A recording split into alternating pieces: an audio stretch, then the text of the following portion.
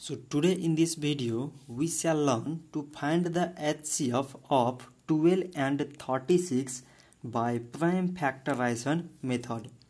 So first of all we find out the prime factors of 12. So it is 2 times 6 mean 12, 2 times 3 mean 6 and 3 times 1 mean 3. Like as the prime factors of 36 are, it is 2 times 18 mean 36, 2 times 9 mean 18, 3 times 3 mean 9 and 3 times 1 mean 3.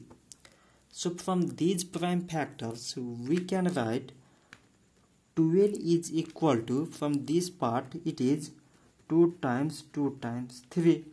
Like as 36 is equal to, from this part it is 2 times 2 times 3 times 3. So its HCF is equal to, now we have to find out the common factors in the prime factors of 12 and 36.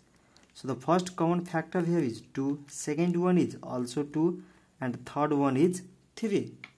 So HCF is the product of all the common factors, and the common factors here are 2 times 2 times 3. So it is 2 times 2 means 4 and 4 times 3 means it is 12. So 12 is the highest common factor of 12 and 36. So this much for today and thanks for watching.